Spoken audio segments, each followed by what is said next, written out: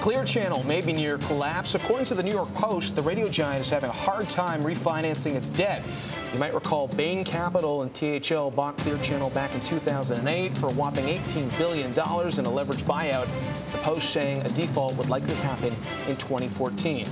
A romantic comedy took down a box office titan over the weekend. Date Night ruled theaters. The film starring Tina Fey and Steve Carell took in just over $27 million, unseating Clash of the Titans for the #1 spot. Date Night is the first #1 movie for News Corp since Avatar.